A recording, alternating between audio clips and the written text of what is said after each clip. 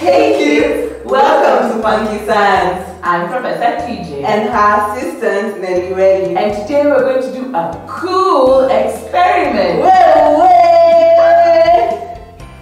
But before we start, let me tell you something about this experiment. Balloons come in various shapes, colors, and sizes. Balloons are rubbery and stretchy. There are areas of the balloon which are more stretched than others. In this experiment, we aim the skewer for the center of the end of the balloon. We will therefore make a balloon skewer. If you have ever eaten a mishkaki, then you will get what I mean. This is what we will require: a sharp wooden skewer, balloons. And remember kids, always have an adult supervising you as you do this experiment. Safety first. Always. So Nelly, are you ready to start? Yes. Pick a balloon and blow the balloon. Blow the balloon. Okay, that should be enough. And then I'm going to take it from you and tie it.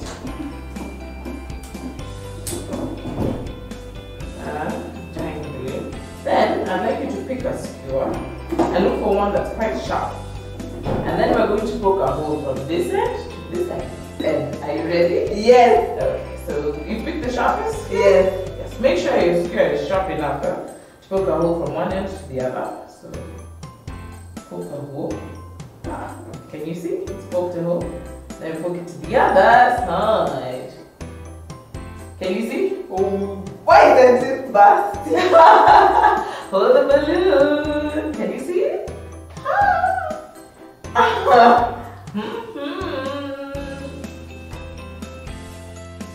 There are areas of the balloon which are more stretched than others. If you try to pierce the balloon from the side, that is, where it is most stretched, the balloon rubber will tear itself apart due to the elastic tension over the rubber. Piercing the balloon through the bottom of the balloon is the best place. The rubber has less elastic tension and the rubber itself will grip onto the skewer due to friction. This is a great way to show that science can be found in all sorts of places. Hey kids, welcome to FunKe Science. I'm Professor TJ and her assistant Nelly. And today I'm going to show you how to make a sufuria using a balloon. Wow!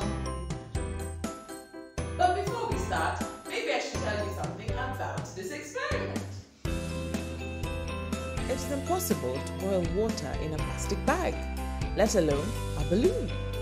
Balloons are rather fragile things. You know that they must be kept away from sharp objects. They also need to be kept away from flames. A fire can weaken the rubber and cause it to burst. However, in this experiment, you will find out how you can hold the balloon directly in a flame without the balloon bursting. This is what we will require: 2 balloons, a candle, matches, water, and a funnel. And remember kids, always do this experiment with the supervision of an adult. Safety first. Certainly. Ready to start? Yes. So Nelly, ready? Pick a balloon. And then blow it. Blow it. Just blow.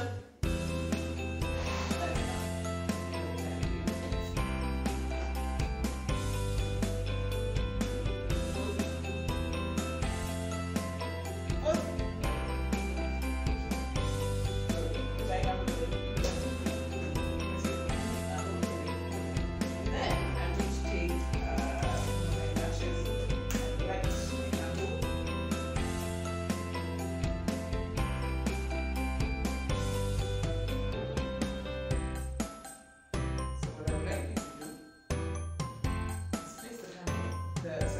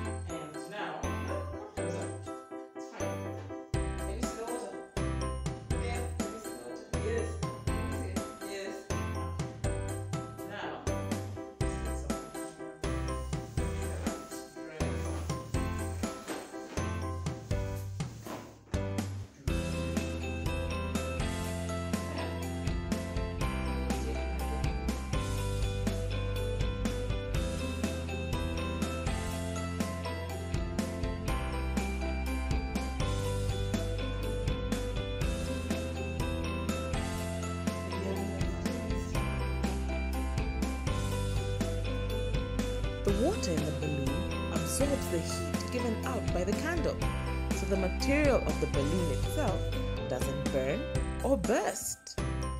But watch out! If you turn the balloon so that the candle flame is not close to the side of the water, the balloon will pop because the water is not conducting the heat away from the surface of the balloon. The soot on the bottom of the balloon is actually carbon. The carbon was deposited on the balloon by the flame, and the balloon itself remains undamaged. A real-life example of this experiment can be seen when the oceans regulate climate. Earth is made up of land and oceans. It has more oceans than land. The water in the balloon prevents the balloon from melting. The water takes away heat from the balloon. This is how oceans regulate climate. They take away heat from the land and prevent us from burning and bursting like the first balloon. Hey kids, welcome to FunKe Science. I'm Professor TJ. And her assistant Nelly Weddy. And today we're going to do a fun experiment. Whoa. But before we start, let me tell you something about this experiment. If you've ever been tasked with blowing up balloons before a birthday party, you've probably wished that the balloons had a way of inflating themselves. With this simple science experiment, you can make that wish come true.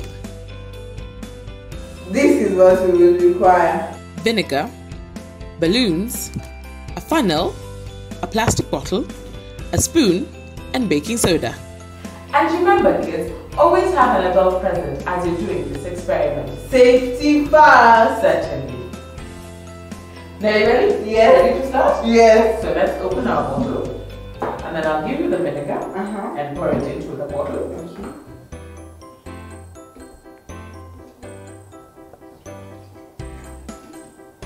Cool. Now I'd like you, let me close it for you. Now I'd like you to pick a balloon.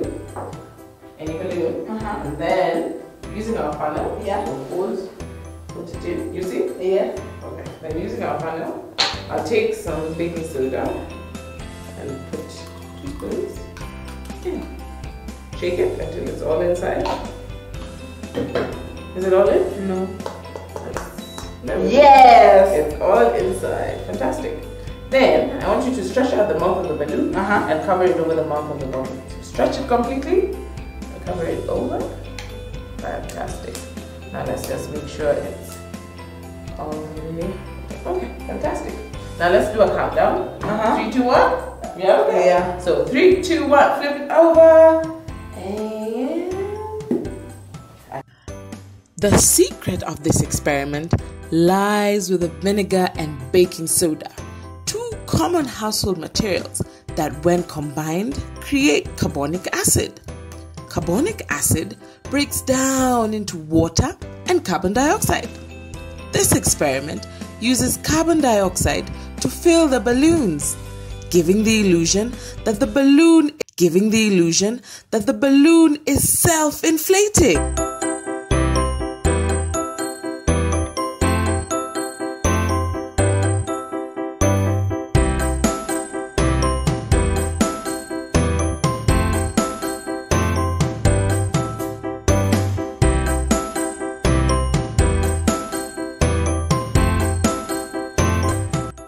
Kids, welcome to FunKe Science. I'm Professor TJ. And her sister Nelly Weddy. And today we have an interesting experiment for you. Yes, you will see you. But before we start, maybe I should tell you something about this experiment. In this experiment, we will learn about air pressure. As we learned from our first video, air pressure is the weight of air particles pressing down on the earth. This awesome activity will help you learn some interesting facts. These are the materials you will require. A thumbtack or pin, 2 clean dry plastic bottles, and balloons. So now you ready? Yes. To start? Yes. Okay. So what I'm going to do, I'm going to show you something a bit interesting. I'm going to put this balloon inside the bottle, and then the mouth. So you see, I'll stretch it over the mouth of the balloon. Yeah. Now, I want you to try and blow this balloon and see if you blow it. Just blow, don't burst. Blow. Harder! Blow, blow, blow, blow, blow. Come on! Blow! How are your cheeks feel? Yeah. Try again. It needs to work. Blow.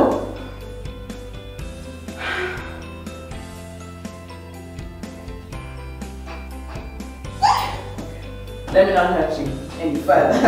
I'm going to take my other bottle. I'm going to take this balloon is fine. And I'm going to put the balloon inside the bottle and then stretch out the mouth of the balloon. Yes. That will cover over the mouth of that bottle. Yeah? Yeah. So yeah? Yes. Then I'm going to take my thumbtack. Then I'm going to make a hole like this. Do you think I should make another hole? Yeah. Good luck. One more hole. And I want you to blow the balloon. Just try again. Blow.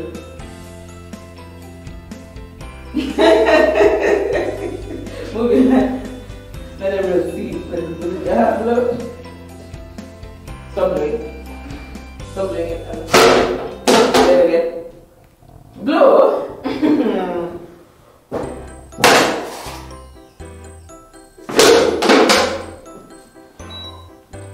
Blow.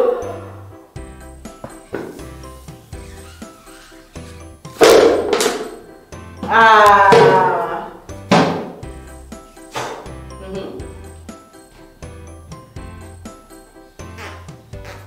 When a balloon is blown up, air is moved into a compressed space to inflate it. However, when the balloon is placed inside of a bottle, there's no hole. There's no place for the bottle's air to escape. The pressure that occurs from blowing on the balloon isn't as great as the pressure inside of the balloon. In this instance, the balloon simply won't blow up.